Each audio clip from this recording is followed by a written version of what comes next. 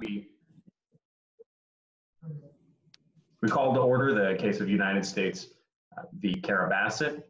Are both parties present and ready to proceed? Yes, Your Honor. Yes, Your Honor. All right, any pretrial matters before we start? Your Honor. Yes, Your Honor, the prosecution has a few pretrial matters that we were losing. Oh, excuse me. Excuse me, I apologize. Sorry. Your Honor, we would ask first that both parties be allowed to state their appearances before we get into preliminary matters. Absolutely. Good afternoon, Your Honor. My name is Vukotich, representing the government. Assisting me throughout today's trial will be my second chair, Ms. Gabby Grosso, and although you won't be able to see or hear her, she'll be assisting me with the technology in today's proceedings. Good afternoon. Appearances from the defense? Good afternoon, Your Honor. My name is Ikea Morris, and I represent Ms. Bassett in today's case. My second chair is Ione Alvarado-Jones, who will also be assisting me in the exhibits. All right, good afternoon. Any preliminary matters before opening statements? Yes, Your Honor. The government has a couple preliminary matters before we get going.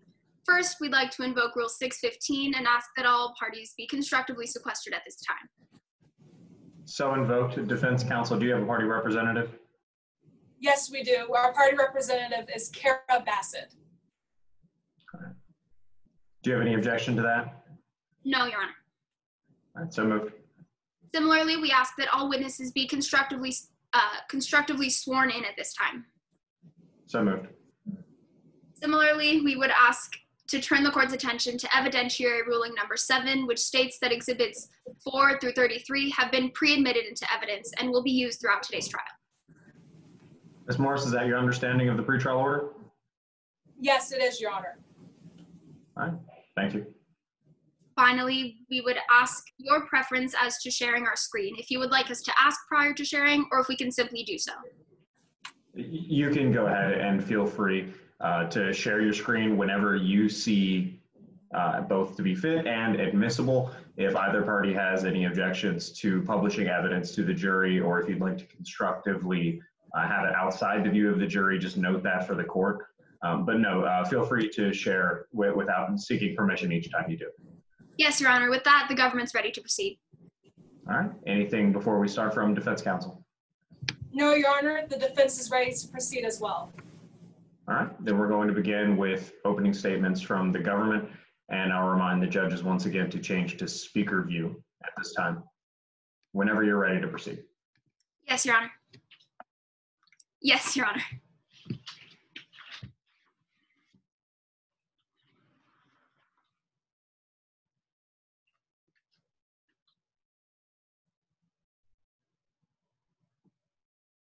She needed control, so she took it.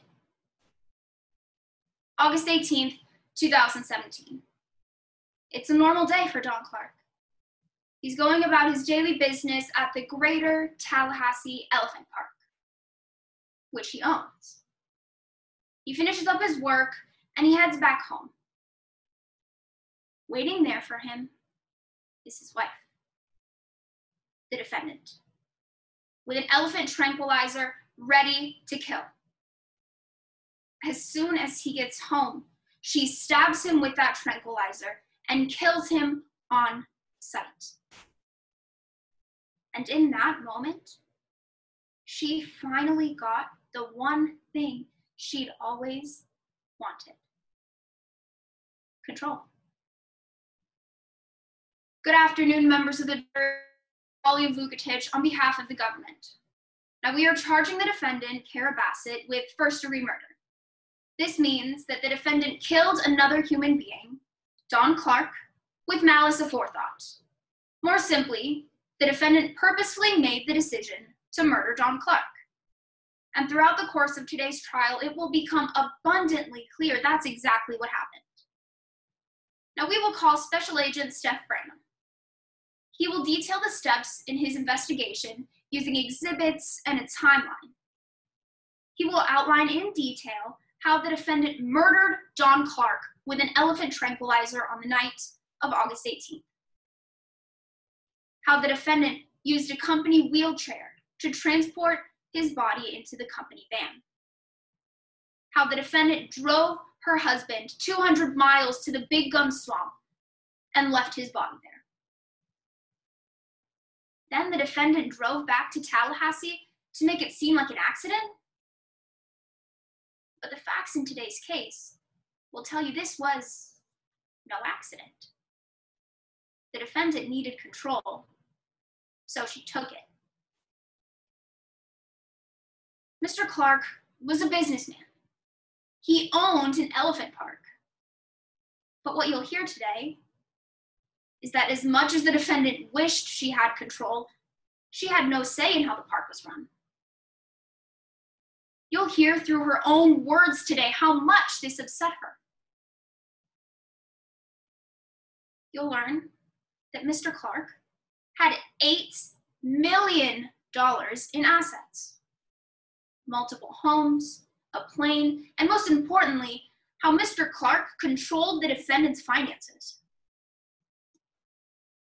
You'll learn that Mr. Clark controlled everything, and the defendant controlled nothing. Members of the jury, this is a clear-cut case. The evidence overwhelmingly points to one person and one person alone, the defendant. She had no control of her husband, she had no control of her money, and she had no control of her elephant park. She decided enough was enough. She killed for control. Members of the jury, at the end of today's trial, I will stand before you and ask you to find the defendant guilty of murder. Thank you.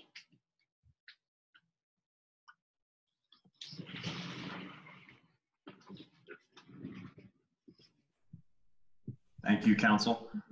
Opening statements from the defense. Yes, Your Honor. And Ms. Vukotich, if you could mute yourself before she begins. Thank you. May it please the court. Unreliable, unreasonable, uncertain. Members of the jury, those three words describe exactly what this case is about. Now, Ms. Vukotich just stood before you and told you a very compelling story about what she believes happened to Don Clark. But she left out key details of the unreliable investigation conducted by the FBI, an unreasonable case built by the government, and uncertain evidence that a murder even took place. Members of the jury, the prosecution has charged my client with the murder of her former husband, Don Clark. Now, since they did that, they have the burden of proof. They must prove to you that my client killed her husband beyond a reasonable doubt. Now, this case is filled with doubt, members of the jury, and they will fail to meet their burden because of those three words that I just mentioned to you just a moment ago. Unreliable, unreasonable, uncertain. First, unreliable. You will hear from our direct examination of Joe Young how the FBI mishandled key evidence. You will also hear how the FBI failed to question any of the park's employees. And you will hear how Joe Young, a famous TV producer, had recorded over 2,000 hours worth of footage of Don Clark and Kara Bassett, yet the FBI didn't even bother to look at any of it. Throughout the duration of this trial, you'll also hear about the lack of evidence that the prosecution even has. They have no dead body, no murder weapon, no signs of blood, and no signs of foul play. The prosecution won't even be able to give you DNA evidence or phone call records that places my client at the scene of the crime because there are none. Second, let's talk about the unreasonable case that the prosecution will provide you. Now, the prosecution is going to try to tell you that my client killed her husband in order to turn an elephant park into an elephant sanctuary. But members of the jury, we will show you how there's too much evidence that supports otherwise. We will give you evidence that puts doubt into that entire narrative. You will hear Joe Young attest to how devastated Kara Bassett was after losing her husband. You will hear from the cross-examination of the prosecution's Agent Branham about how corroborative Kara Bassett was throughout their entire investigation. She cooperated fully, and you will hear how the same cannot be said for many other witnesses. Third, and most important, uncertain. The prosecution can't even be certain that Don Clark was murdered. There's too much evidence that supports other theories. We will show you evidence that Don Clark was being chased by his ex-wife, Lisa Clark, in the days leading to his disappearance. You will also hear how Mr. Clark had even fantasized about disappearing one day. We will also tell you about a trip that Joe Young took to Costa Rica that shows evidence that Don Clark may be there, still living to this day. Members of the jury, at the end of this trial, once all the evidence has been laid out in front of you, we are confident that you will understand the unreliability of the FBI's investigation, the unreasonableness of the case that the government has built against my client, and the uncertainty that Don Clark was even murdered. At the end of this trial, I'm going to stand before you one last time and ask you to render a fair and just verdict of not guilty against my client's Kara Bassett. Thank you. Thank you, counsel. I'm going to remind the judges to switch back over to gallery view now and allow the government to open their case in chief. Ms. Vukotich, do you have any witnesses? Yes, Your Honor. At this time, the government calls Special Agent Steph Branham. Ms. Branham, you've been constructively sworn.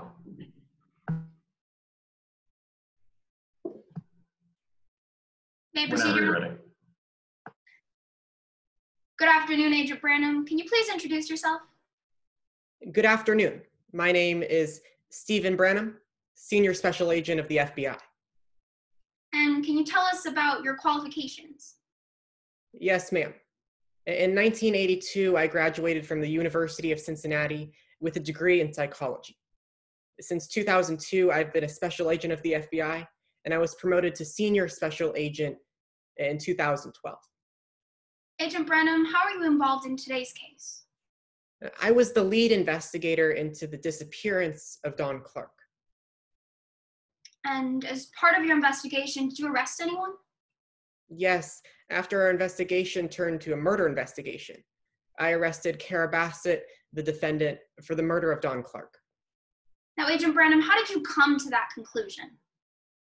Well, I actually created a timeline based on the GPS records, physical evidence, and information I gathered from personal interviews. Now, Agent Branham, Ms. Grosso is sharing her screen.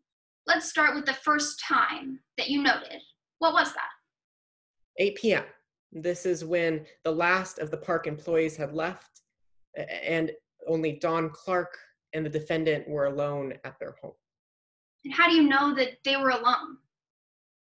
Phone records indicate that they were both together at their elephant park until 11:14 p.m. Now, was there evidence of any break-ins at the Clark residence? No, ma'am. We found no evidence of a break-in, no signs of violence at the park. So at 11:14, what happened? We lost the cell signal from Don Clark's phone. And how does this happen? This can happen if the SIM card is destroyed or if the phone is turned to airplane mode. Now, what was the next time that you noted? 11:17 p.m. What happened at 11:17? GPS records indicate that Don Clark's van left the residence and drove 139 miles due east to the Big Gum Swamp. And what time did it get there? 1:26 a.m. About how long was the van there before it left? GPS records indicate 44 minutes until 2:10 a.m. Now, at 2:10 a.m., when the van left, do you know where it went? Yes, it drove 132 miles west back toward the direction of the residence, but ended up at an airport 5 miles away from the residence. Now, why was this airport significant? This is where we found the van. When during our search, we found this white Chevy van at the airport, and the defendant told us this was Don Clark's van. Now, when you and your team searched the van, did you collect any physical evidence? Yes, we discovered hair in the back seat, fingerprints all over the van, and algae on the gas pedals of the van. Now, turning your attention to what Ms. Grosso was showing, do you know what this is? Yes, this is the forensics report to determine the physical evidence in this case. Your Honor, I'd like to note that Exhibit 5 has already been entered into evidence. Now, Agent Brenham, did you come to any conclusions about the hair that you mentioned? Yes, ma'am. Forensics indicated that the 6 hairs we found in the white Chevy van on the floor in the back seat are more than a 1 in 2 billion match to Don Clark's DNA. Now, what about the fingerprints that you mentioned? Do you know who those belong to? Yes, we found 28 fingerprints, and the most notable person that these matched to was the defendant, Kara Bassett. Now, you mentioned algae samples. Did you compare those algae samples? Yes, ma'am. We found algae and the floor on the gas pedal of the van, as well as a wheelchair found at the residence. Both of these algae combinations were also found at the Big Gum Swamp, confirmed by forensics.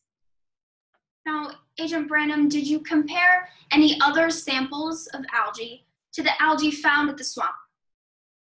Yes, we also compared boots we found at the residence that the defendant told us were hers. They had mud on the soles that were a direct match to the Big Gum Swamp. Now, I'd like to talk some more about the evidence that you collected at the elephant park. Do you recognize what Ms. Grosso is now showing you? Yes, this is a syringe we found in a storage unit at the park. Do you know what was in the syringe? Yes, we discovered that the syringe had a dangerous chemical known as carfentanil. It was used as an elephant tranquilizer. Now, do you recognize this safety sheet that Ms. Grosso was showing you? Yes, this is the material safety data sheet of carfentanil. Did you note any of the side effects as part of your investigation? Yes, we found that carfentanil is fatal to human contact. We discovered that it was 5,000 more times toxic than heroin. And as part of your investigation, do you know who had access to this carfentanil?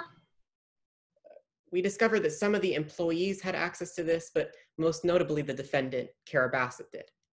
And did you ever ask her about this carfentanil? Yes, as a matter of fact, we did. And she told us that that syringe you didn't need to use the whole syringe in order to kill somebody. Now, did anything about the defendant's relationship with the victim make her a suspect? Yes, ma'am. We discovered that they were married and lived together at the park, but we also discovered a restraining order that Don Clark filed against the defendant for domestic violence. Now, Agent Branham, I'm going to ask you to turn in your digital notebook to Exhibit 34. Do you recognize this? Yes, ma'am. This is the restraining order that Don Clark filed against the defendant. Is it fair and accurate from the last time that you saw it? Yes, it is. Your Honor, at this time, the government moves to enter Exhibit 34 into evidence. Any objections? Yes, Your Honor, the defense objects to hearsay to this document. Response? Your Honor, regarding the written portions of the document, this falls under public record. The trustworthiness of the typed portions are not in question. Regarding Mr. Clark's statements, this falls under the exception 804B6. This is a statement offered against a party who wrongfully caused the declarant's unavailability to testify. Excuse me. Your Honor, if I may say my piece. Please, if you have a response based on the 804B6 argument. Your Honor, to the, to opposing counsel's response of saying that this document is a public record, this restraining order is not a public record. Counsel? Your Honor, could you just give me one moment? And I would ask that opposing counsel provide me the numbers so that I can reference it. The number of what, counsel? The number of public record is 803.8. Yes, public records exception is 8038, counsel. Your Honor, this falls under 8038B because neither the source of the information nor the circumstances lack trustworthiness. We know this is a document that was made in the course of law proceedings. It was a civil case filed by Mr. Clark. We know that the trustworthiness of the typed portions is not in question. Well, counsel, you said it falls under 8038B. Is the exception under Rule 8038, is that a conjunctive or a disjunctive test? Does it have to meet all or just one of those qualifications? Your Honor, it just has to meet one. Is that your understanding of the rule, Ms. Morris? No, Your Honor, to my understanding, it has to meet all criteria of a public record to be labeled as a public record. I believe that's correct. Counsel, do you have any response to the remaining elements that you have to meet to allow a document to be under the 8038 exception? Your Honor, I stand by my response that this falls under a public record as the document itself was made within normal course of legal proceedings, and it was used for not just Mr. Clark's proceedings, but multiple restraining order proceedings throughout the course of a normal legal day. All right, so I don't think we're going to get the entire document in under 8038. I don't know if we have the foundation laid to show that it actually does meet those qualifications. But so we've dismissed of that argument. You have one more argument. You said 804B6. The statements of the victim are against someone who has wrongfully caused their unavailability as a witness. Do you have a response to that, defense counsel? Yes, Your Honor. Declared unavailable only applies to if the defendant was the cause of the declarant's unavailability. That is why we are here in court today. And there is no objection or exception in the mock trial rules that allows redactation of certain documents. The entire document has to be in, and I previously just objected to it. Right. I mean, that's my understanding as well, but I'm saying the court would receive the remainder of those statements as not being for the truth of the matter asserted because they are just legal headings and they are questions and they are categories that are filled in with actual statements that, to my understanding, counsel is being used for the truth of the matter asserted. So you said that's why we're here today. Last word, government counsel, are you trying to constructively admit this and say that throughout the course of today's trial, you're going to be able to show by a preponderance, that evidentiary standard, that she did wrongfully cause his unavailability? Yes, Your Honor. I'd like to note that the bar for admissibility simply means that it makes a fact more or less likely, and it's sufficient to support a finding. That's what we're doing here. Yes, counsel. I understand the bar for Rule 401, and your argument for Rule 804B6 is well received. I think what we're going to do is we'll constructively admit it, and then if you have, the defense counsel, Ms. Morris, if you have a problem with this document being in the record, by the time we get to closing arguments, if you don't think they've met that evidentiary standard, which is by preponderance of the evidence to prove that she caused the unavailability, then re-raise the objection, and we'll hear it then, and we'll be able to show what evidence actually does support that proposition. So for now, it'll be constructively admitted. If you don't think they've met that burden by the end of the trial, re-raise your objection. Yes, Your Honor. Now, Agent Branham, Ms. Grosso is showing you Exhibit 34. I'm going to turn your attention to a portion on the right page. Do you recognize this? Yes, ma'am. This is Don Clark's handwriting confirmed by witnesses. Now, can you read to us what Mr. Clark says?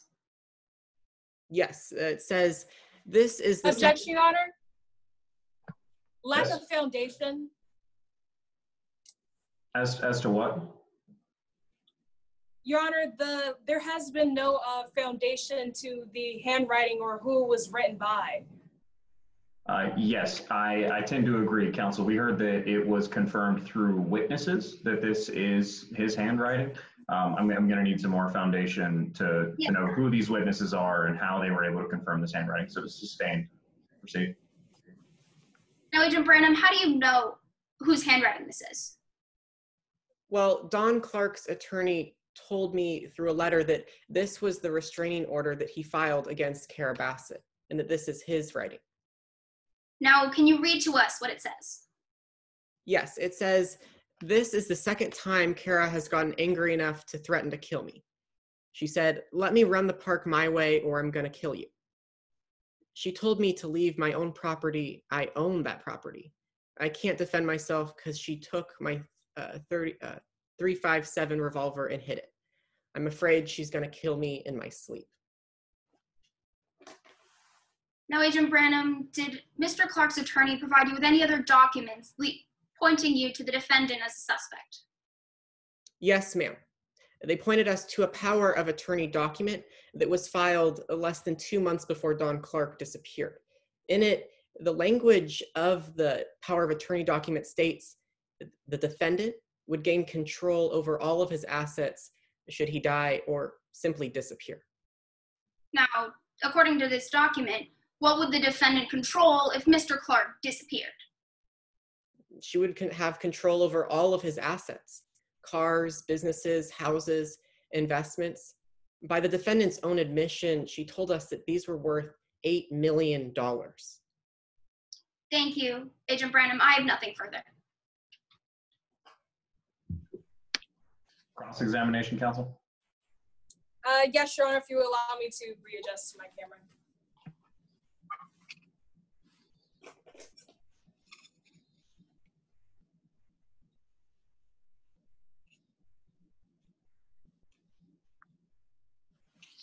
May I proceed? Yes. Good afternoon, Agent Branham. Good afternoon. I'd like to begin my examination by discussing your investigation. Now, once you were informed that Don Clark was missing, you searched the entirety of the Elephant Park, didn't you? That's correct. We searched the entire park and its surrounding areas. And you found no signs of blood? Yes, at the park, there were no signs of blood or violence that our team found. There were no signs of foul play either. Isn't that right? Well, no, ma'am. We did find a missing syringe at the premises. Agent Branham, that's not what I asked. I asked if there were any signs of foul play, and you couldn't conclude any, could you? From the first search, no, ma'am. We couldn't. Now, you even searched the Elephant Park security footage, didn't you? That's right. And you found nothing of significance there as well? Yes, when we checked the security footage, there was nothing unusual about it. You also looked at Mr. Clark's phone records? Ms. Alvarado Jones, could you please display Exhibit 21?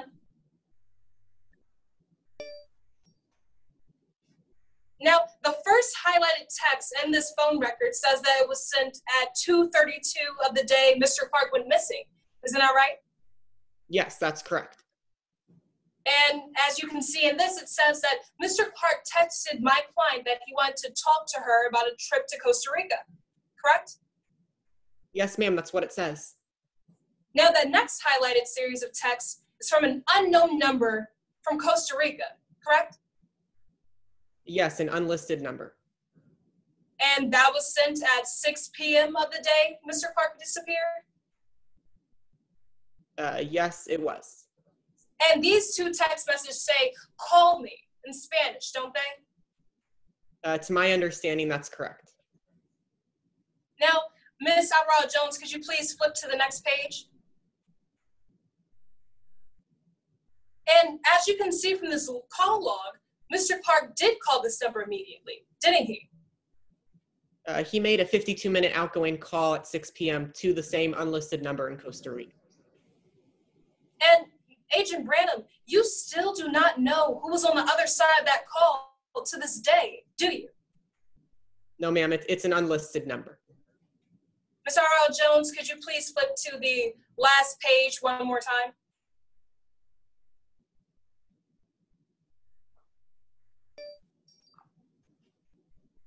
Now, the last highlighted text says that Don Clark texted Kara Bassett that he was going out for a while. Isn't that correct? It shows that his phone sent that message, yes. And it was sent at 11:14 p.m. of the day that he disappeared? That's correct. Ms. Alvarado Jones, you can take that off the screen now. I'd like to talk to you about some of the ways that you formed your conclusions now, to switch gears. Now, you said that you found algae on my client's boots, isn't that correct? Not only on the defendant's boots, but yes, we did find algae that was a match to the Big Gum Swamp's algae. And those samples of algae allegedly originated from Big Gum Swamp? Yes, that's what forensics tells us. Now, now we're looking at the forensics report that you are speaking of, correct? That's right. And in the highlighted section, the forensics report concludes that algae could be transferred by contact. Isn't that right? Yes, that's a possibility. And it also said that they didn't collect any samples from the Greater Tallahassee Elephant Park. Isn't that true? They never tested any samples against natural substances at the park. And that was because you didn't provide them with any samples of natural substances at the Elephant Park. Isn't that right, Agent Branham? That's correct. Well, we didn't send natural substances. We did send other samples at the park. But none from the Greater Tallahassee Elephant Park's grounds. No, ma'am, we didn't test the ground itself. Now, I would like to talk to you about Big Gum Swamp once again. You sent trained dogs there with Mr. Clark's scent. Isn't that right? Yes, ma'am, we thought he might have been there. And the dogs came back and you figured that there was no scent of Mr. Clark's there at the swamp. Objection, Your Honor. Compound question. Response? Your Honor, I did not ask one question. I simply was asking the witness if the dogs were able to find Mr. Clark's scent there. Counsel for the government, could you repeat what exactly the question is that you're objecting to? Yes, Your Honor. Opposing counsel said the dogs came back and then proceeded to ask another question. I would just ask this, she split those up, asking if the dogs returned and then asking about their conclusions. Okay, defense counsel, can this question, the call of this question be answered with one response? Yes, it can be.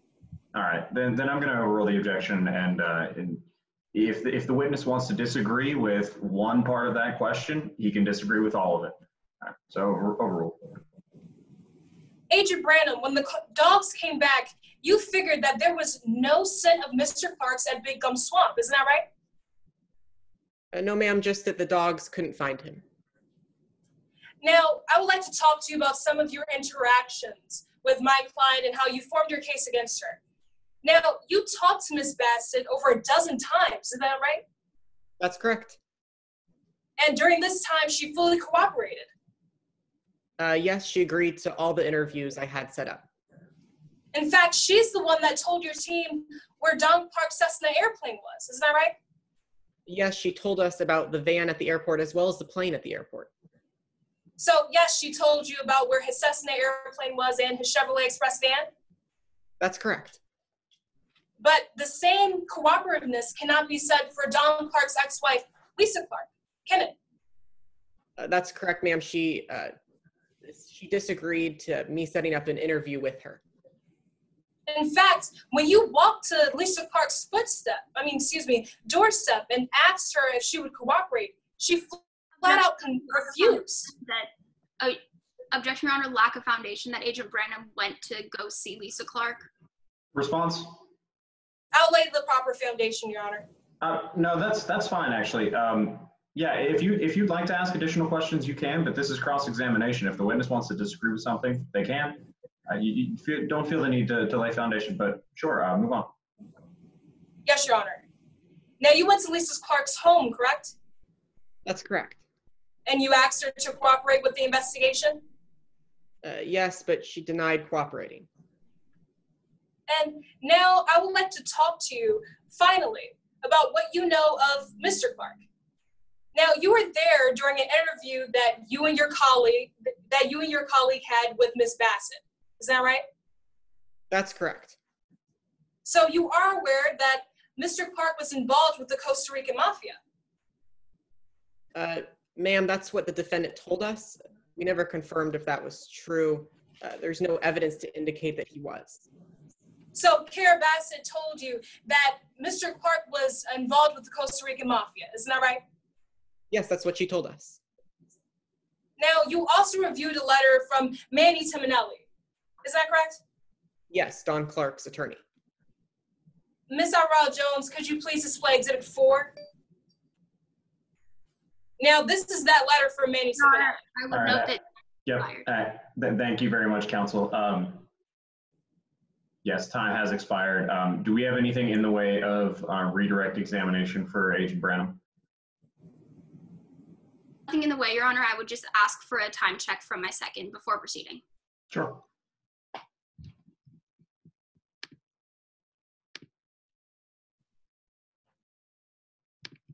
All right, 25 seconds. Do you want to use any or all of that? Yes, Your Honor, I would. All right, let's go.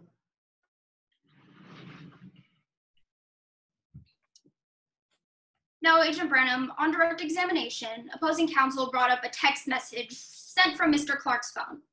Do you have any way of knowing if Mr. Clark was the one that sent this message? No, ma'am. The records only indicate that it was sent from his phone. Now, how big was the Big Gum Swamp? It was several thousand acres, and at night it was dark. It was unsafe, to be honest. Thank you. I have nothing further. Your Honor, may this witness be excused? Yes, thank you, Agent Branham. You may be excused. And counsel for the government, do you have any further witnesses? No, Your Honor. However, I'd like to ask that pursuant to Rule 201, we would ask that the court take judicial notice that the swamp was 13,000 acres and just that the mileage of that is 20 square miles. Do you have any objection to that, counsel? No, Your Honor. All right, so the court will take judicial notice and instruct the jury as if it were a stipulated fact as to those exact numbers. Thank you. Thank you, Your Honor. The government rests. All right. If the government has rested their case in chief, defense counsel, do you wish to present a case? Yes, Your Honor. The defense calls Joe Young to the witness stand. All right, Ms. Young, you've been constructively sworn in. Whenever you're ready to proceed. Yes, Your Honor. Now, Ms. Young, may you please introduce yourself to the court? Yes, good afternoon. My name is Joe Young.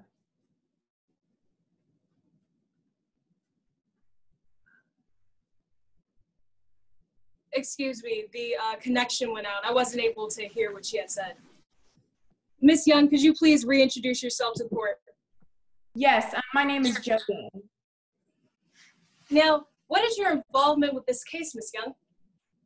Well, I'm actually the television producer for Kara Bassett's documentary titled Elephant Queen. Now, how did you come to film this documentary? Well, Kara Bassett contacted me in 2015 and she told me about her elephant park and she wanted me to film. I mean, when I went to the park and I looked, this wasn't your typical Keeping Up with the Kardashians. So I thought this would be something great to film and really make a nice documentary about her work in the zoo. What did you film in this documentary? So I would film Kara Bassett, I would film her interactions with the elephants, her staff, and also her husband, Don Clark. And how much footage at the elephant park did you film? I have up to 2,000 hours of footage. And how much of that footage were you made to turn over to the FBI? Oh, none of it. The FBI never asked for any of the footage. Now I'd like to talk to you about the FBI's investigation. Now, were you there when the FBI began their investigation? Yes, so when I arrived back from my trip to Mexico on August 25th, I saw the FBI was at the park investigating. And when you arrived, did you stop filming? Oh no, Miss Bassett asked me specifically to continue to film to be sure that the FBI did everything they were supposed to do, so I filmed their search of the park. Did you film the FBI doing anything that they weren't supposed to do? Yes, now I'm... There's a lack of foundation as to how this witness would know what the FBI is supposed to do and what they're not supposed to do. Response. Your Honor, I'll rephrase the question. I was trying to ask the witness if they filmed anything wrong or peculiar with the FBI's investigation. All right, well then we'll move on, and if we have any objections to the rephrase question, feel free to raise them. Now, Ms. Young, did you find anything strange with the FBI's investigation? Yes. Objection, Your Honor. Relevance as to this witness's perception of strange and why that would matter at the case at bar. All right, response to the relevance objection. Your Honor, this witness's testimony on the FBI's investigation would be relevant because it shows whether or not the FBI's investigation was reliable. We're using it to prove that in today's case. Last word. Yes, Your Honor. Although the testimony of what she witnessed of the investigation may be relevant, what the witness deemed as weird or unusual is not relevant. All right, I think that may go to a matter of weight, and relevance is a low bar. So on those grounds, I'll overrule. Yes, Your Honor. Do you need me to re-ask the question? No, I think I got it. So when I was recording, I'm no investigator, but when I was recording, I noticed that when the FBI, one of the agents was handling the elephant tranquilizers, they weren't using any gloves, which I Object thought. to Your Honor, character. Response? Your Honor, can I ask why the opposing counsel is objecting to character evidence? I think I may need a little more explanation here too. Yes, of course, Your Honor. Opposing counsel is trying to use this singular instance of the FBI not wearing gloves to show that the entire FBI investigation was incomplete. That's improper character evidence. All right, so you saying they're using this past specific instance to show a conformity in the future. When would be the conformity? The conformity, it's the defense's contention that the entire FBI investigation was incomplete, and they're using this to show that in this singular instance, they mishandled evidence. So obviously that means there was a continuation of that throughout the entire investigation. So just one more question to clarify your objection before I send it to Ms. Morris. Is your objection to the character of the FBI as a whole, or just this one agent who was collecting this evidence? Your Honor, it's my understanding that this witness cannot singularly identify this witness, so we're going to use it to show the entire FBI. All right. Do you have any response, Ms. Morris? Your Honor, we are not using this evidence to prove a character of a singular witness or the FBI as a whole. We're using it to show how unreliable the FBI's investigation was. Yeah, and I think that's how the jury will take it. But Ms. Vukotich, you make an interesting point, and I see how the jury could misinterpret that evidence to be taken that way. So I will give a limiting instruction to that effect, but we'll proceed and it'll be overruled. Yes, Your Honor. Now, Ms. Young, can you please finish your answer? Yes, so when I was recording the FBI's investigation, I saw that there was one of the agents handling the elephant tranquilizers with no gloves on, so I made sure I caught that on camera. Do you know of any other evidence that the FBI collected? Yes, I also saw them collecting Kara Bassett's boots that she wore on the in the park. Ms. Irel Jones, could you please display Exhibit 29?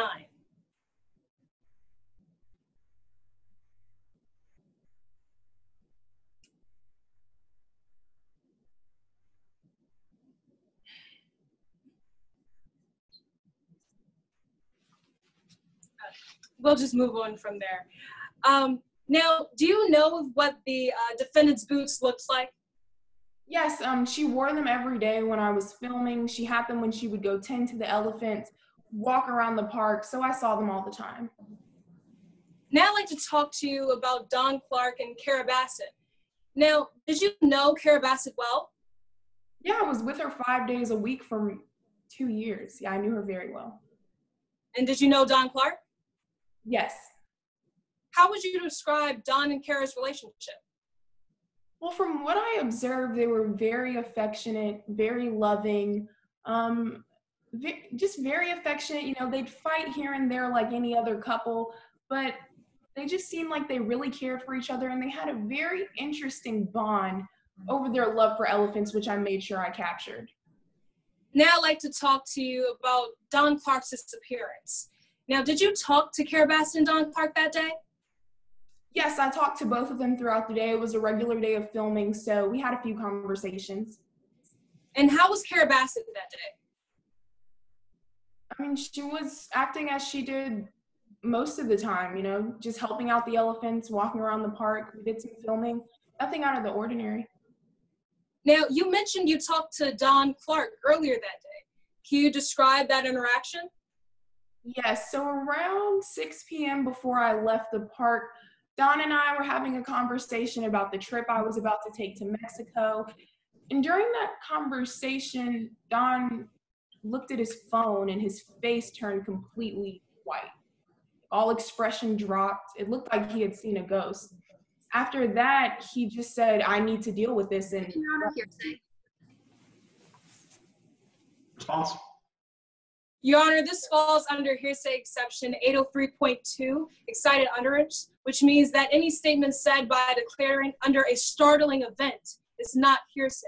And as you heard from Ms. Young's testimony, Don Clark seemed very startled when he made this statement. Excuse me. All right, response? Your Honor, although that's what she perceived, we have no idea what Mr. Clark was feeling, what was going on at the time. His reaction could have been to a number of things, so we cannot use the excited utterance exception. Do you have any response on those grounds, Ms. Morris? Yes, Your Honor, we can use the excited utterance exception because it is the witness's perception that he was startled when he made this exclamation. Yeah, I think if we had to go beyond just the witness's perception to be able to meet that qualification under 803.2, we might have a problem ever using that rule. So I will overrule the objection, and that sounds like a great matter for cross-examination. Yes, Your Honor. Now, can you please finish your answer? yes, so after looking at his phone, he turned white, looked extremely distraught. And then he told me, I have to deal with this. And that was the end of the conversation. That was the last time I ever saw him. Now, Ms. Young, I'd like to talk to you about Don Clark's ex-wife, Lisa Clark. Do you know who that is? Yes, I know Lisa Clark. She would often come to the park while we were filming and stir up a ruckus. There was even one time I was there when she came yelling and told Don Clark that... Objection, Your Honor, hearsay. Response? Your Honor, again, I would use the hearsay exception 803.2.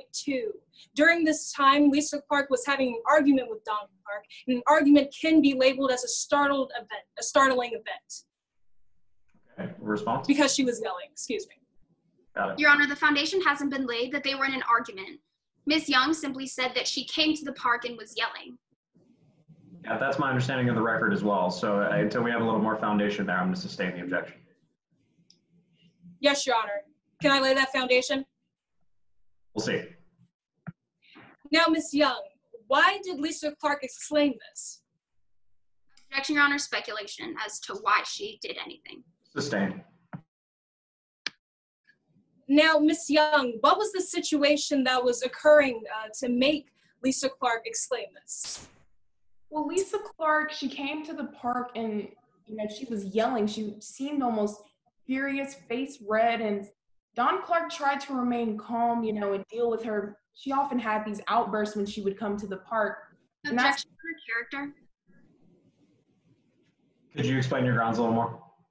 Yes, Your Honor. Opposing counsel is trying to use this instance of Ms. Clark's outbursts and yelling at Mr. Clark to show that she acted with continuity on another instance. All right, response on those grounds? Your Honor, according to, character evidence exception 405A, methods of proving character by specific instance of conduct, when a person's character or trait is a, essential element in a charge, claim, or defense, then it is allowed. It is proper character evidence. So it's your position that 405A allows the admission of this evidence? 405B. 405B. Okay, so to my understanding of the rules of evidence, Rule 405 is an explanation of the manner in which you can present already admissible character evidence if admissible under another rule. And you cited the pertinent trait rule, so 404A2A. Counsel, do you have a response on those grounds? Your Honor, my response or opposing counsel, excuse me. Your response, government, to her position that this falls under 404A2A, that it's a pertinent trait. Your Honor, she's not 404-2A specifically pertains to the defendant or the victim in a criminal case, and Lisa Clark is neither the victim nor the defendant in today's case. You're right. So, Ms. Morris, do you have any other exception to the character evidence rule?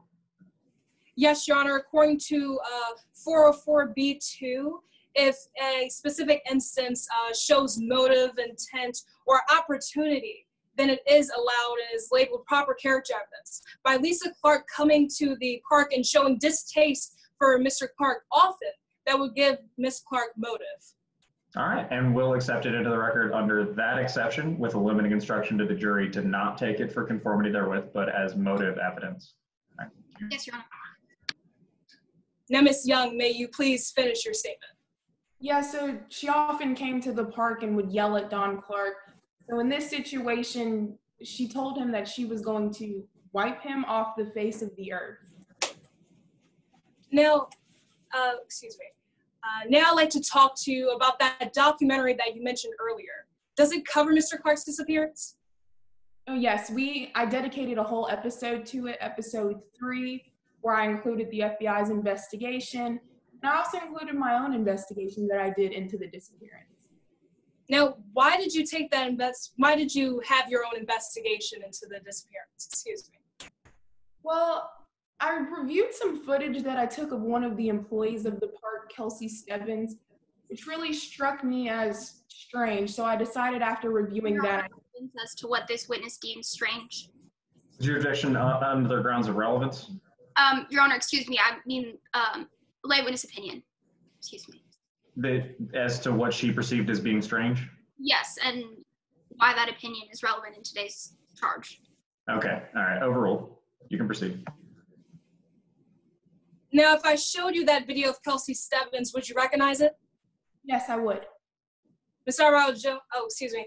Your Honor, I would like to have the witness view an exhibit for identification purposes. Okay, you can proceed. Ms. Young, could you please go to exhibit 45 in your notebook? Yes.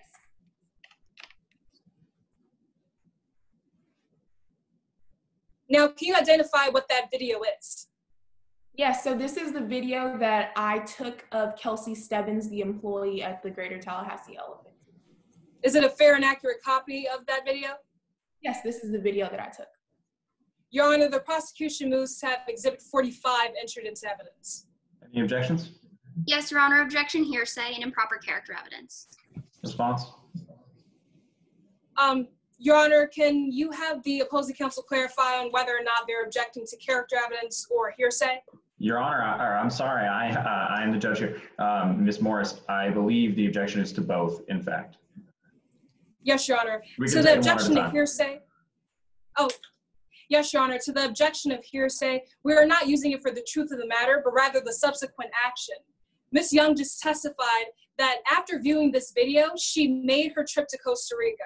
And to character evidence, we are using this, we are not using this to prove Don Clark's character trait. Okay, I think to hearsay, we can have this in with a limiting instruction. Do you have a response on the character evidence front? Your Honor, may I respond to the hearsay objection, to the opposing counsel's response? If you'd like. Your Honor, I believe that opposing counsel is using this for the truth of the matter. Mr. Clark's statements, excuse me, Your Honor, I should have objected double hearsay due to the fact that Mr. Clark's statements are also involved in this video. They're using not Kelsey Stebbins' statements for the truth, but they're using Mr. Clark's statements for the truth of the matter. Similarly, opposing counsel could get to Ms. Young's investigation without bringing this evidence, without bringing this video into evidence, excuse me. Okay, so we've got two layers of hearsay here. Why are you using the statements of Mr. Clark, if not for the truth of the matter asserted, Ms. Morris? We're using it to show why Ms. Young took her trip to Costa Rica, not for the truth of the matter asserted. Okay. All right, we can have a limiting instruction there. So we'll allow it in and with a limiting instruction that it can be used for the truth of the matter asserted, just to show why Ms. Young went down to Costa Rica. Yes, Your Honor. Your Honor, I also brought up an improper character objection. Okay, and do you have a response to that, Ms. Morris? Your Honor, we are not using this to prove the character of Don Clark nor Kelsey Stebbins. We're using it to show why Ms. Clark took her trip to Costa Rica. I mean, excuse me, Ms. Young took her trip to Costa Rica. Got it. Counsel for the government? Your Honor, by bringing this in, they're showing that Mr. Clark says that he wishes he could if I may make an offer of proof, he wishes he could disappear or sometimes run away. They're using this to show that he acted this way on one occasion, and they're using it to show that he acted the exact same way on another occasion, which is the defense's contention. I think the statements of his beliefs, wishes, wants, desires might not necessarily fall under a specific action being used to prove conformity therewith. So I will let it in with a limiting instruction again to show that it's not to be able to prove that he acted in the same way on the day in question. Ms. Arao-Jones, could you please display Exhibit 45? One day, Don came up to me and shook his head. He said, "Have you ever thought about just leaving it all behind? No goodbyes, no see you laters, just up and leaving in the middle of the night?" Now, upon reviewing this video, what did you do, Ms. Young? Well, after hearing that Kelsey Stubbins had said that Don was thinking about possibly saying he wanted to disappear, I thought about how he had business in Costa Rica. You know, oftentimes he would travel there. So I was like, well, maybe I should look into Costa Rica, travel and see if maybe he did up and disappear to Costa Rica. So I took my own trip down there to investigate. And where did you go to investigate, Ms. Young? So I went to Don Clark's home on Hermosa Beach. Now, how did you know that his home on Hermosa Beach was actually Don Clark's property? Well, Don Clark, like I said, he traveled there. I mean, almost weekly he was there. That was the home where he would stay, so I traveled there. Objection, Your Honor, lack of foundation as to how she would know which home was Mr. Clark's. No foundation has been laid that she ever went with him to that house. I think you're right, and I'm not sure the question was sufficient to answer even necessarily what was asked. So yes, if you could ask her how she knows that this house is the house that we say it is. Now, Ms. Young, how did you know that house in specific was Don Clark's property? Well, Don Clark had told me that that was where he was going, that... Your Honor, hearsay. Your Honor, we are not using this to prove the truth of the matter asserted, but why Ms. Young took her trip to Costa Rica, the listener's effect. Okay, yeah, I think we've gotten that from Kelsey Stebbins and now from talking to him about, you know, how he used to go down to Costa Rica. I think this is being used for the truth of the matter asserted, so I'll sustain the objection, but to my understanding, based on the exhibits that have already been moved into evidence, 4-33, we do have sufficient foundation to say that this house is the house that it purports to be. So you can proceed with asking our questions about it. Now, what did you find in Don Clark's home? Objection, Your Honor, lack of foundation that Ms. Young found everything in Mr. Clark's home. I think the answer can be nothing if she wants. I'm not sure she's assuming anything outside the record. Overruled. Ms. Young, may you please finish? Yes, so when I went to Costa Rica, like I said, I went into the home. I had to sneak in because I didn't have the key, obviously. When I got into the house, first I noticed there wasn't a single speck of dust. Like the house was wiped clean. I then went into the bedroom and found clothes in the closet. And then I also noticed that there was a fan on in the house. No further questions, Your Honor. Thank you, Ms. Morris. Cross-examination, whenever you're ready.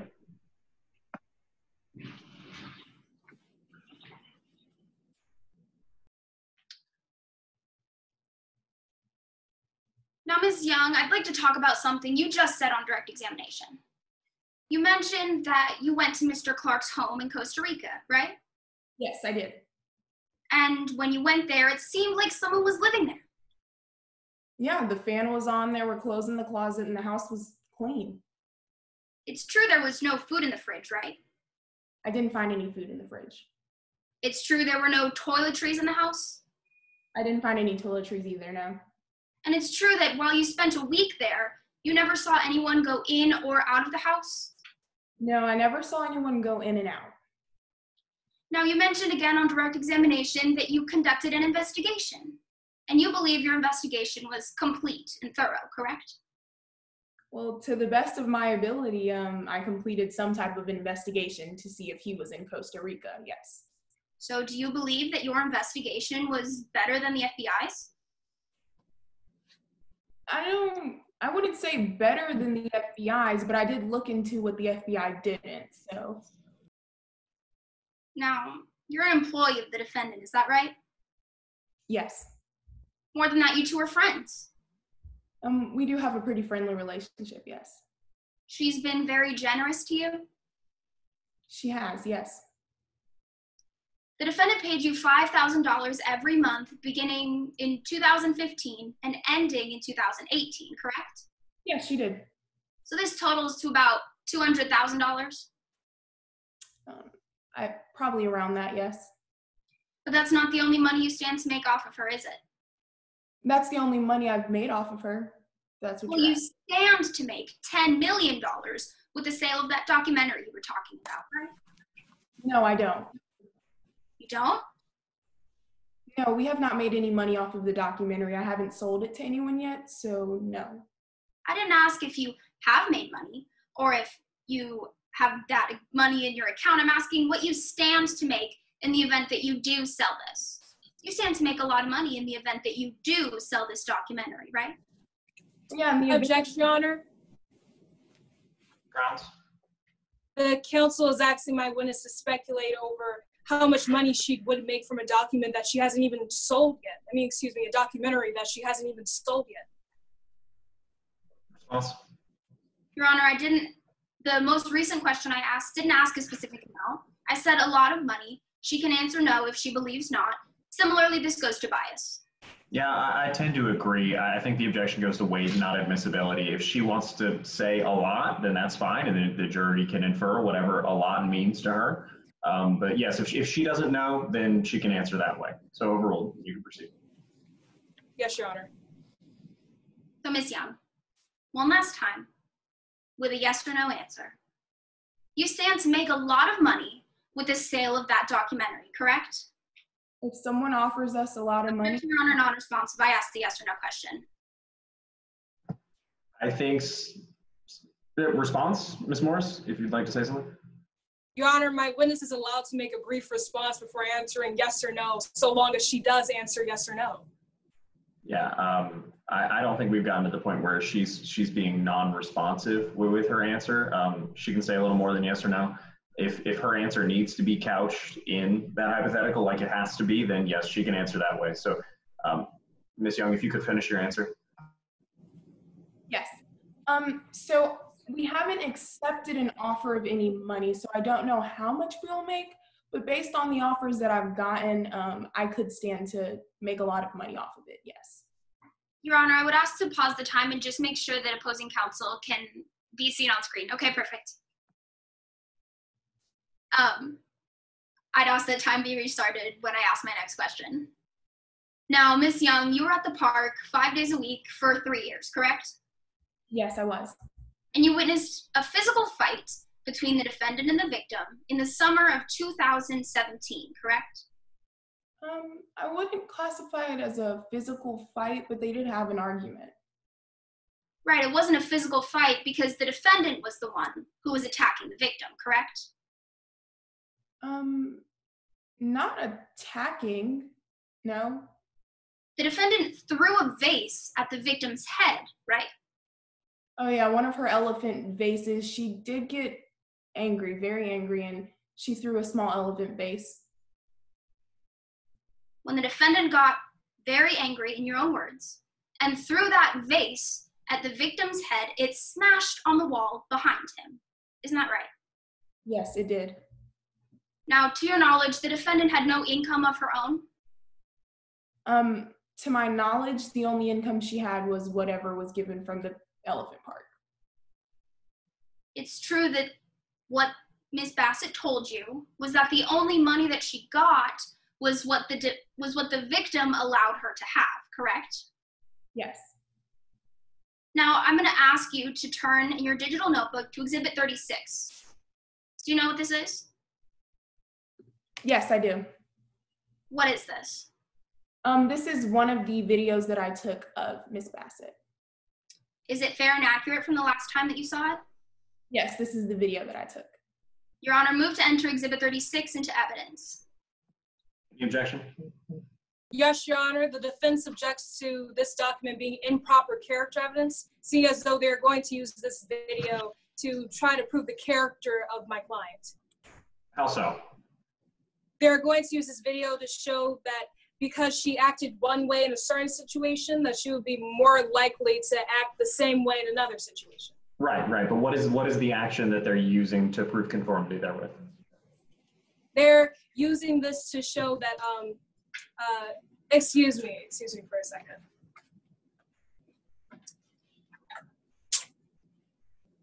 They're going to use this document to show that Miss Bassett was angry towards Don Clark during before his disappearance, to try to show that she would be more likely to have harmed him. Okay.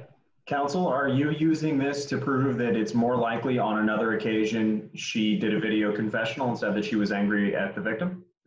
Yes, Your Honor. However, this falls under an exception. Okay, what is it? 404B2, this goes to show intent. All right, I think so too. Overruled.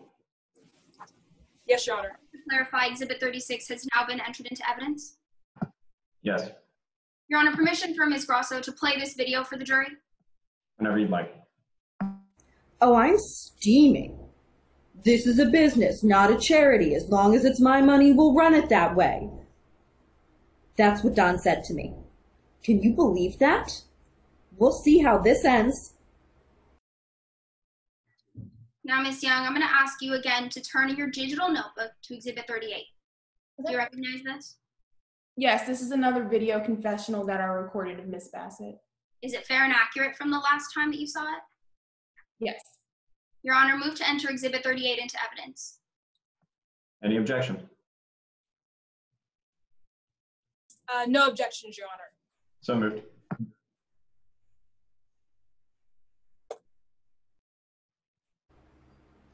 People look at me and they think I'm sweet and nice.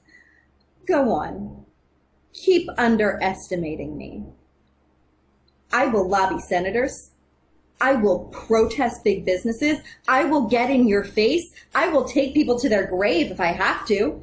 I will do anything to protect these elephants. Thank you, Your Honor. I have nothing further. Thank you, counsel. May Ms. Young be excused, or do we have any redirect examination? No need for redirect. All right, thank you. Ms. Young, you may be excused. Thank you for your testimony. Counsel, do you have anything further before you close your case in chief? No, Your Honor, the defense rests. All right, the defense having rested their case in chief will proceed to closing arguments. I'll remind the judges at this point to switch over to speaker view and for each of the counsel to make sure that their videos are muted while the other counsel is giving their arguments. Whenever you're ready to proceed.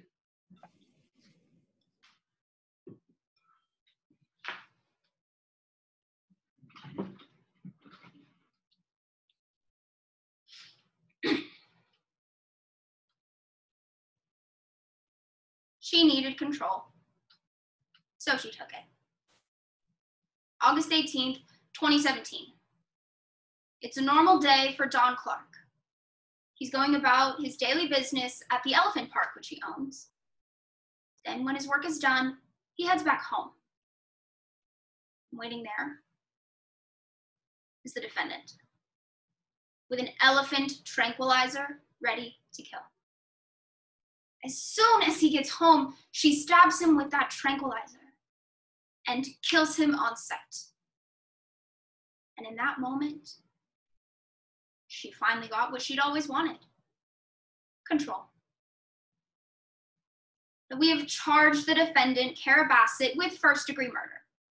We had to prove beyond a reasonable doubt that the defendant murdered Don Clark with malice of forethought. Today, we've simply done just that. Now, it begins in 2017, May 1st. The defendant insists on including a disappearance clause in Mr. Clark's power of attorney. This means if Mr. Clark were to go missing, die, or disappear, the defendant would control everything. June 17th, 2017. The victim files a restraining order against the defendant. He says, "Please help me. She's going to kill me in my sleep." Those are his words. He was afraid in his own home, so he filed a restraining order against his wife. On August 18th, 2017, the defendant follows up on that promise and kills Dawn Clark. Now, what you're seeing on the screen is a timeline that Agent Branham used on the stand, detailing the defendant's every move on the night Mr. Clark went missing. Now, there's no question that the defendant murdered her husband that night. The defendant and the victim were the only ones at the park that night. That means the defendant was the only one with the opportunity to kill her husband. We know that Mr. Clark's hair was found in the back of the company van. Why? Because that's where the defendant left his dead body when she drove 200 miles to the Big Gum Swamp. She tried to make it seem like an accident so that she could get her money, so that she could get control. But members of the jury, this was no accident. This was murder. Now, in order to convict the defendant, we must prove that she killed her husband with malice aforethought. When the FBI asked her about carfentanil, she laughed and said, "You wouldn't need to waste a whole syringe to kill a man." Now, members of the jury, let's listen to her words. Let's listen to what she said today. People look at me and they think I'm sweet and nice. Go on. Keep underestimating me. I will lobby senators. I will protest big businesses. I will get in your face. I will take people to their grave if I have to. I will do anything to protect these elephants. Oh, I'm steaming. This is a business, not a charity. As long as it's my money, we'll run it that way. That's what Don said to me. Can you believe that? We'll see how this ends. Members of the jury, throughout today's trial, we saw how it ended, with the defendant murdering her husband. Now, you've heard a lot today about the Big Gum Swamp. Most importantly, how the algae from the van perfectly matched the algae from the wheelchair, which perfectly matched algae on the defendant's boots, which perfectly matched algae from the swamp. The algae on the defendant's boots matches the algae at the swamp. Now, opposing counsel's trying to say, well, where's the body? We don't know where he is. We don't even know if he's dead. Members of the jury, if you want to know where John Clark is, he's at the bottom of the Big Gum Swamp.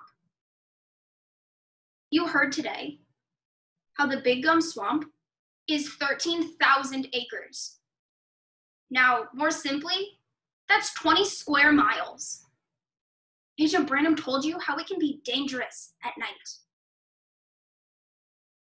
There's no possible way that Agent Branham and his team could have searched every square inch. He told you that it was boggy. He told you that it was dense.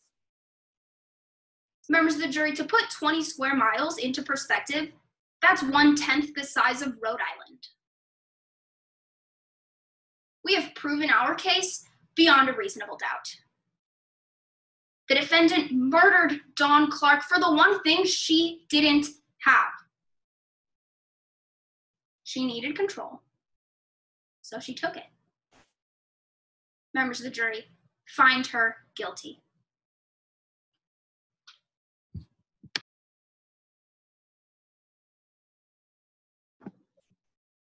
Thank you, counsel, and whenever you're ready to proceed from the defense. Yes, Your Honor, if you allow me to restation my camera once again. No problem.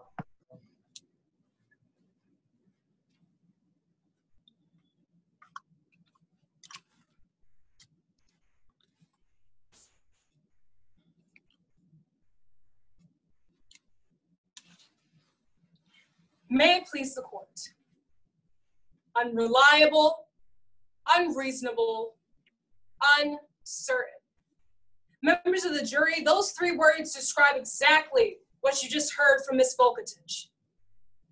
Now, what Ms. Vukotich did was provide you evidence of an unreliable investigation conducted by the FBI, an unreasonable case built against Kara Bassett, and uncertain evidence that Donald Clark was even murdered. At the beginning of this trial, I told you that those three words would tell you and would describe to you exactly what you would hear throughout the duration of this trial.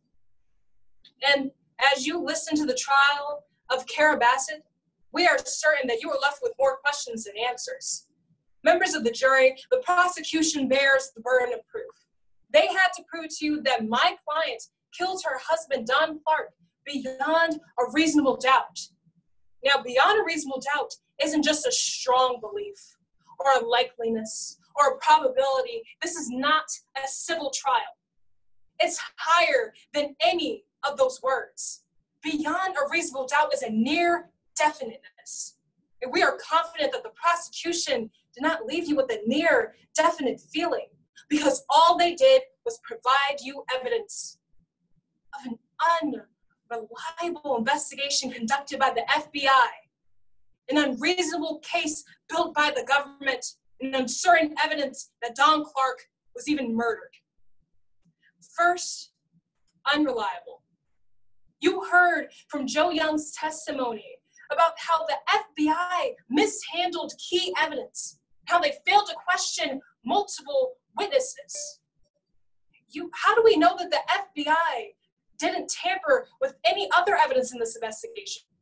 We don't, because they continued to keep doing their unreliable investigation. Now, how do we know that a murder even took place? We don't know that either. The FBI doesn't have a body, blood, signs of foul play, or even a murder weapon. The FBI can't provide you with DNA evidence or even phone call records that place my client at the scene of the crime, because there are none. According to the phone call records, my client didn't leave her house that day. Now, the FBI also found algae from my client's boots, a wheelchair, and a van. But how do we know that the algae at Big Gum Swamp didn't also grab the Greater Tallahassee Elephant Park?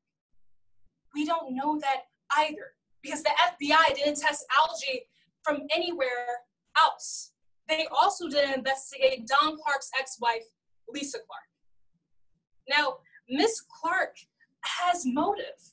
She was angry at Don, and she was chasing him during the days of his disappearance. Could Lisa Clark have killed Don Clark? We don't know that either, because she couldn't provide an alibi, because the FBI continued their unreliable investigation, and they failed to investigate her. We know that my client did have an alibi, though. Second, unreasonable. The FBI will try to have you believe that my client killed her husband in order to turn Elephant Park into an elephant sanctuary, and that she didn't care about her husband going missing. Now, members of the jury, we showed you evidence that put doubt into that entire narrative. You heard how Kara Bassett was fully cooperative with the FBI's entire investigation. You also heard how she was the one who told the FBI where the Cessna airplane was and where that Chevrolet Express van was parked, because she wanted to find her husband. That's a fact that the prosecution left out. They didn't tell you that Miss Bassett went out of her own way to go search for her husband. Joe Young also attested to how devastated Kara Bassett was during the time of her husband's disappearance. He also told you about her trip to Costa Rica, where she found evidence that Don Clark may still be living there to this day. Isn't it possible that Don Clark could have used his millions of dollars to travel to Costa Rica? Maybe, but we don't know. The prosecution let that out of their case because it didn't fit their false narrative. Third, and most importantly, uncertain. The prosecution can't even be certain that Don Clark was even murdered. As I said before, we showed you evidence that puts doubt into that entire narrative. Sure, Kara Bassett and Don Clark argued at times, but my client can't be found guilty for murder just because of some premarital arguments. Joe Young talked to Kara Bassett and Don Clark the day that he disappeared, and he testified to Kara Bassett being perfectly fine that day. But Don Clark, on the other hand, was not. She said that she talked to Don Clark just a few hours before his disappearance. And she told you that he was scared and nervous about a text that he received from Costa Rica, saying that he had to deal with it before all the blood rushing from his face. Now, we also know that Don Clark spoke to that person from the other line for 52 minutes. Who was the person that Don Clark was talking to for that long? We don't know. But the FBI doesn't know that either. Members of the jury, it should be clear to you. The prosecution failed to meet their burden. They had the burden of proof in today's case. They had to prove that my client killed her husband beyond a reasonable doubt. In the United States, my client enjoys a presumption of innocence until proven guilty. Members of the jury, the prosecution did not prove my client to be guilty today. What they did was provide you evidence of an unreliable investigation conducted by the FBI, an unreasonable case built by the government against Kara Bassett, and uncertain evidence that Don Clark was even murdered. Members of the jury, find my client not guilty.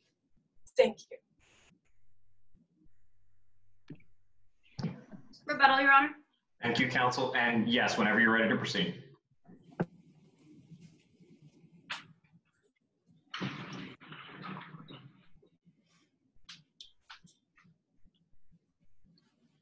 This case is reliable. This case is reasonable, and this case is certain. The defendant is the only one who had the means, motive, and opportunity to kill the victim. The defendant's fingerprints were the ones found inside the van.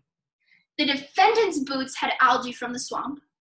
The defendant requested on adding a disappearance clause. The defendant is the one who threatened to kill the victim. The defendant is the one who stood to control $8 million in the event of the victim's disappearance. Just think about that for a second, members of the jury. $8 million. 8 million reasons to kill her husband. Who benefited most from Mr. Clark's death? The defendant. She killed for control. She needed control, so she took it. Members of the jury, find the defendant guilty of murder. Thank you. Thank you, counsel. And I think that brings us to an end. If the scoring judges could get their ballots in as soon as possible, I will wait on an all clear from Tab to let us know when we can give some brief comments, and then let the kids take a break before the next round.